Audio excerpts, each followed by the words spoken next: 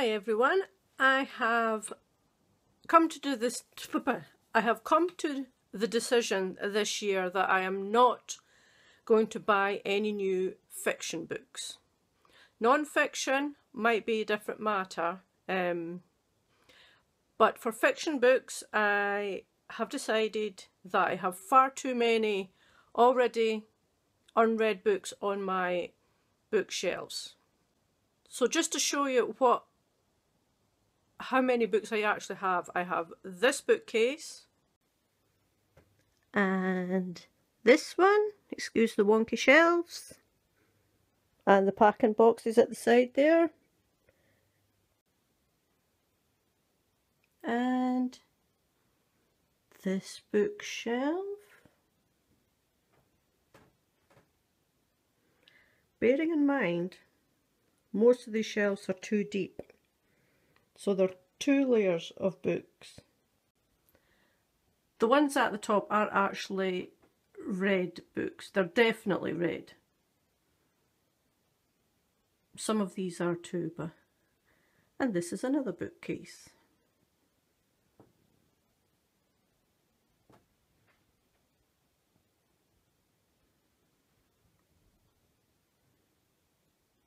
So you can see that I've got a lot of books, and a lot of these are still unread, and some I've had for years. Some, I mean, a lot are second hand, so they're old books.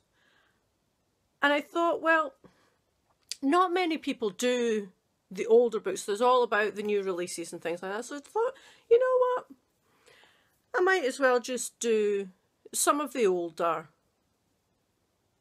Yeah, the older books that I've got on my bookshelves. Get through them. A lot of the ones I don't see ever mentioned, really. So I have mostly adult fantasy and some YA, but I am mostly an adult fantasy reader.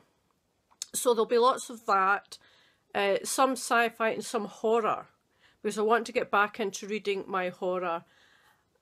And I will be aware of my book buying ban, so I will be utilising my library a lot more.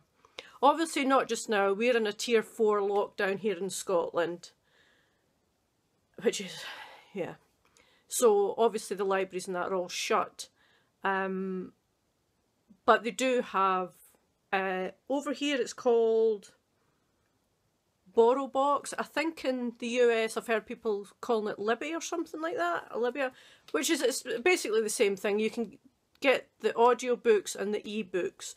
So I've got some borrows from that and a couple reserved, which I will probably show you in another video. So this is what I just wanted to say. Update this for the booktube videos I'll be doing, because I want to start doing a mix of reading along with the writing, and I also be participating in the Medievalathon reading challenge, which I meant to do it last year and I just never got round to it, so I'm quite looking forward to it this year. I will probably put another video up about that after I've chosen which profession I want to do. Because they have like baker, bard, blacksmith, seamstress, clergy. I think that's it. Is that it? I could be. Anyway, I'll put more about that up in another video, along with hopefully the books I've chosen.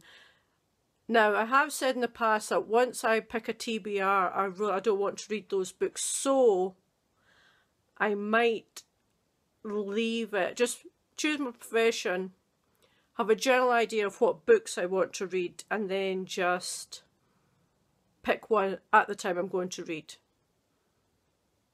Just so I don't go, I don't want to read that one that I've chosen and told everybody about, and then decide I don't want to, because that's the way I am.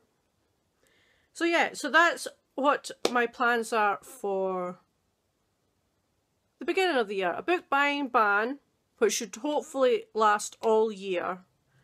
I do have some that are already pre-ordered and I will still buy those.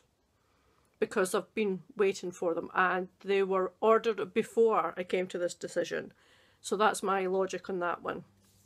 And participate in more readathons. So the Medievalathon is the first one. And I'm actually thinking of creating one myself, but I'll see. I've got a rather strict writing schedule this year, so I don't know if I'll manage to fit it in. We'll see. But anyway, that's it for just now. If you like this video, please like, comment, subscribe. Then tell me if you're maybe participating in the Medievalathon.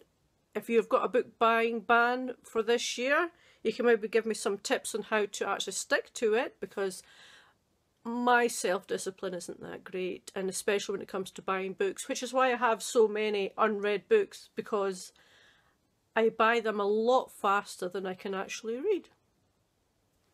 But there we go. That's what it is. So anyway, thanks for watching, guys. Bye.